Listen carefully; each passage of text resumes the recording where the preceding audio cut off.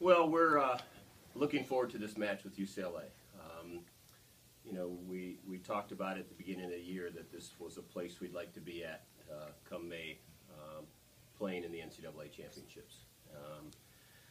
You know, and I think clearly that's a goal that a lot of teams have, and it's neat to be one of the last four still standing and having a chance to play in a surrounding that we're pretty familiar with.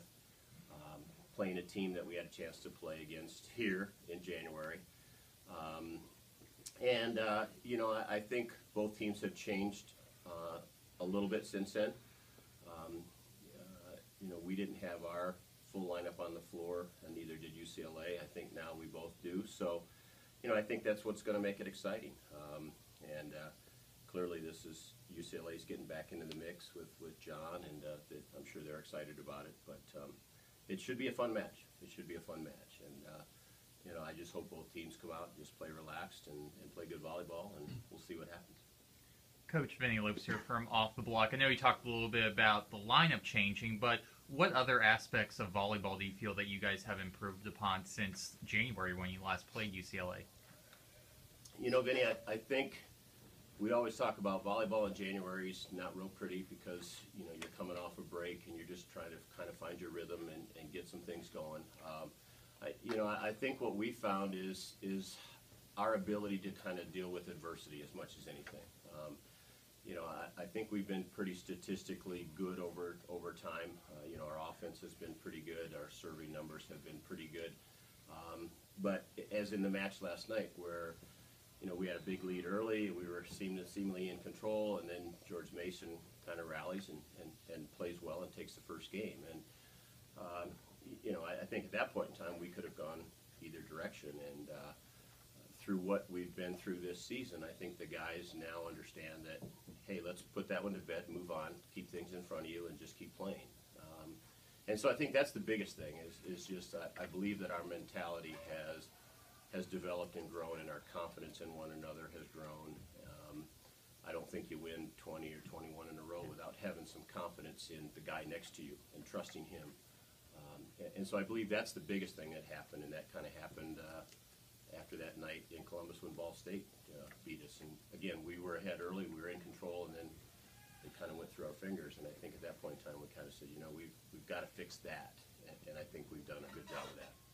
And Coach, talking about UCLA, they run the 6-2 offense, something we don't see in men's volleyball. How do you prepare for that? Do you call your old coach Mick Haley in the women's game and ask how he prepares for a 6-2? How do you get ready for that? No, I don't call Mick. I'm not sure Mick would take my phone call. You know, I don't think it changes anything dramatically. You know, you're still going to see three hitters in the front row. You know, we know who they are. You know, I think that's just John's way of getting his best six guys on the court. It's a little different fashion, but Vinny, it's not rocket science. We're not doing brain surgery here. It's volleyball. So, you know, we trust that these guys can figure it out. And it's about communication. It's about just continuing to identify what's going on and who the important guys are. And every team has important guys, and we know who their important guys are. So if we stay focused on them, we'll be fine. Mick wouldn't give you advice on how to beat UCLA?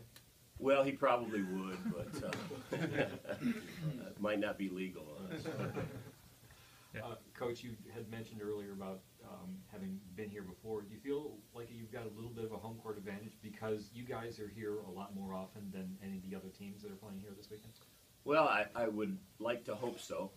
You know, that happened 5 years ago when we were fortunate enough to get through the semifinals and beat Penn State, and then the crowd kind of became pro-Ohio State because of maybe the Big Ten connection, or maybe they just have adopted us as their second son since we are here so often. But, you know, I would like to think that, you know, we're going to have a pretty favorable crowd.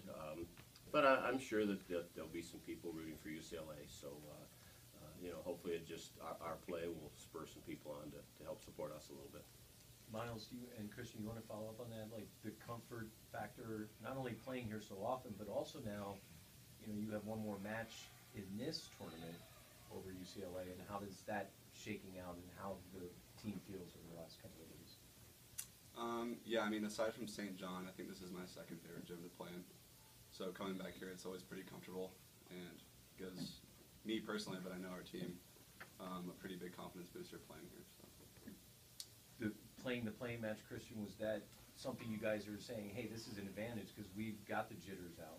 Yeah, I mean, I think first finding out that we had to play in the play-in match was a little frustrating at first, but we kind of were just like, we have to either get mad about it or kind of just use it to our advantage. And so we went into the game thinking like, hey, this can only help us really get used to the sport court, get used to the arena again, and I think in the end it is going to turn out in our favor. Just to follow up on that, Miles and Christian, do you guys feel that you were slighted not being the number 2 seed and having a bye at the semifinals, or is it one of those things where you didn't care and let's just go out and play volleyball? I mean, honestly, I wasn't too surprised. Like, I heard it and was like, okay, well, let's go play and win. And so that's where we are now. Yeah, I mean, It wasn't too big of a we have deal.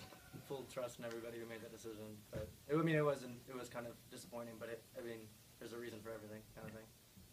Miles, I want to ask you in particular because you've had an opportunity this season to get a lot of balls set your way, especially after a match like last night where it's set to you 40 times. How is your shoulder feeling after a match like that, and how do you just kind of prepare and rehab for the next match?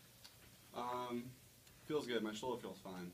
My tricep was bugging me last weekend, but I've got work done on it, building up to the tournament. So it's feeling pretty good today. I'm not too worried about it. I mean, other than ice and stretching. And you just talking about your game as a whole. You know, what do you feel that you've been able to make the biggest step in this season as a player on the court? Well, this is my first year playing right side. Personally, I think just hitting D-ball, that's been my biggest comfort zone. But other than that, just swinging and then progressively getting to the point where I'm very comfortable blocking on the right has been, like, it's been fun for me to learn. So it's always different, but it's fun. Coach, speaking of the 40 swings, both for Miles and for Nick last night, from your perspective, do you like that going to the hands, or would you rather see the ball spread around a little bit more evenly? You know, I think you just have to kind of take it as it comes. When there are opportunities to keep the spread a little more even, that's great. When you've got guys that are really on a hot streak, you know, we tend to say, hey, get those guys the ball if they're really having some success. So, you know, it kind of goes both ways. I think it just depends on the situation. But, you know, clearly the best way is to have true balance across the court. You know, I think the big thing is we'd like to get our middles a few more swings, and that's kind of dependent on our quality of our passing. So if we can get the quality of the passing up a bit, we'd like to get Blake or Matt or Driss a little more involved in the offense. I think that will take some pressure off of Nick and Miles and Christian. But if we don't, then they know they've got to be able to deal with two blockers, and they've done a great job all year long. So you just kind of take it as it comes. Christian, can you take us back maybe 2 years ago? You were at the University of Pacific. That program disbanded. Can you just talk about what that time in your life was like, kind of going through that season, playing on a team that you would know wouldn't be there at the end of the year, and how you wound up at Ohio State? Yeah, it was obviously not something that you want to.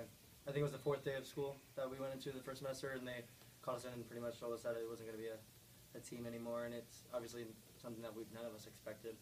And I think the hardest part about it was the whole year going through preseason and going through season, that this was going to be the last time that we did play together, and this was going to be the last time that we got to hang out with our friends at the school and everything. So that was hard.